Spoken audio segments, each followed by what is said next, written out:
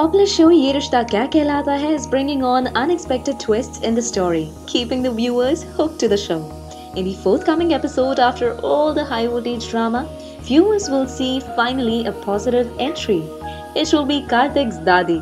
Like any other typical Indian grandmother, Karthik's Dadi also looks conservative, reserved, and religious. However, the interesting twist here would be Karthik's Dadi would not share a good bond with his mother Swarna. And this will prove out to be positive point for Naira, where she will become Dadi's favorite in the future.